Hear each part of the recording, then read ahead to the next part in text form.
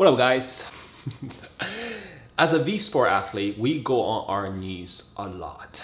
You have game like Blast On, which just recently had an update where you're no longer able to tilt your body by pushing your back upwards. So now, in order to accurately display your dodging skills of a flat back, you have to lay flat on the ground like this. Now, when it comes to protect your knee, it is super important. And that's because as someone who's a little bit older, in his 30s, I have done my fair share of sports on my knees, aka jiu-jitsu. And as someone who's older, I don't have the perfect knees, so it's super important to protect them. Now, after playing Blast On for roughly 2 years, I have changed from the original pink soft mat to knee pads. And the most important reason is because the portability of knee pads. I want to be able to practice how I would want to play in the tournament. Now, if I attend any live event, I wouldn't be able to bring this bulky 8x8 mat with me. So, therefore, knee pad is the only way.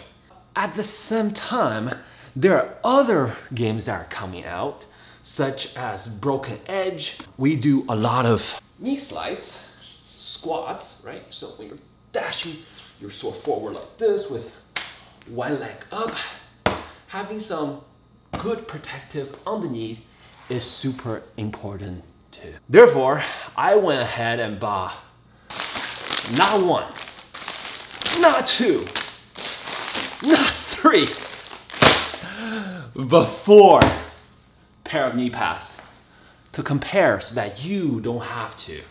At the same time, I also had 2 additional pair from way before, so I know exactly what I'm looking for when it comes to knee pads. And the short answer is, guys, this is gonna blow your mind. I went from ranging from $20, I think this was like, the ones on my knees are like $18.99, all the way ranging up to $50 pair by Nike. And the short answer is, you want something that's soft and thick, and that's it, and cover most of your knees, and that fits onto your knees. Matter of fact, the cheapest, the $20 pair that is on my knee by some random Chinese off-brand, that logo pretty much scratched it off super easily, is the most protective and the best for my knee. Now, if you have large legs like I do, you need a big pair of knee pads.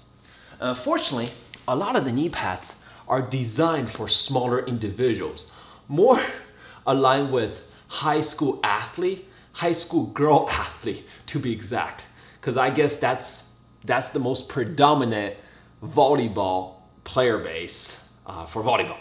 So therefore, finding a good pair of large knee pads is pretty difficult. So therefore, I'm going to link this pair in the description of this video. You don't have to get exactly specifically that pair, but what you're exactly looking for is something. So this pair is also about 20 bucks, low 20s. It also has a sufficient amount of padding. But what I noticed, this pair is not as wide, have a circumference. So with my big thunder legs, I need something that's a little bit bigger in terms of circumference. Now, if you do some research on Reddit and you look around, you're gonna find Mizuki. You're gonna find Mizuki, and you're gonna find Nike. All right.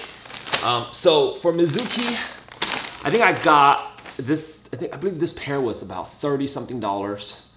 And the problem with this is supposed to be one size fits all. It's just too small on my leg. They didn't say it's for girls. It just says one size fits all. It just pretty darn small for my legs.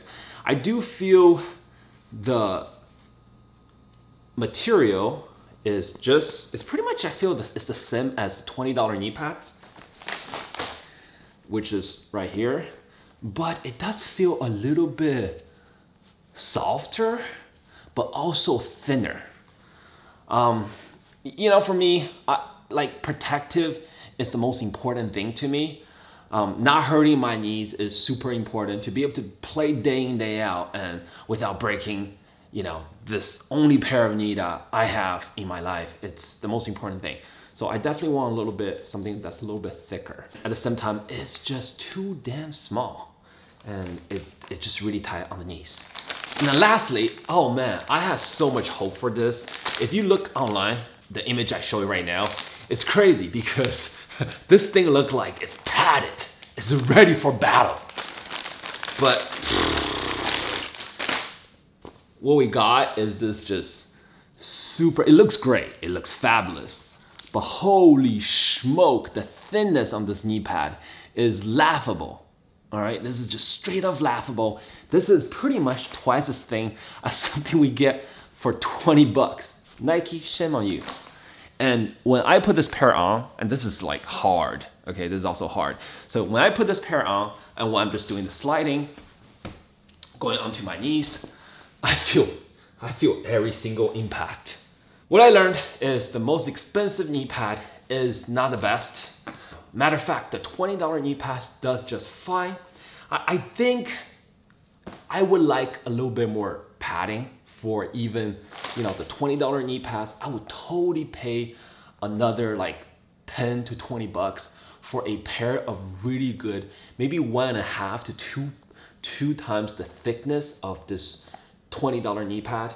I would totally pay for that. So if you guys know like a link or, you know, a brand that sells that, please let me know. But otherwise, this pair of knee pads, the pair of knee pads that I'm wearing actually, all right? So the one that I keep on flexing is a little bit different. This pretty much the thickness wise is just as much as the one that I'm currently wearing, except the one that I'm currently wearing, it's a little bit wider. So it fits me better. Just cause once again, your boy's got those thunder thighs from Blast On. And for other workouts that I done before. But with that being said, I hope you guys find this video useful. I hope that this video will help you protect your knees. And also, most importantly, bring your Blast On to the next level. Because man, you know it. When 20 sports start doing this stuff in Blast On, hey, this 30-year-old can do it too now. All right, guys. Anyways, this is Foodie, and this is a review on the best knee pad you can get for money. Simply put, generic brand, thick, $20 knee pads on Amazon will do just the job. Peace out.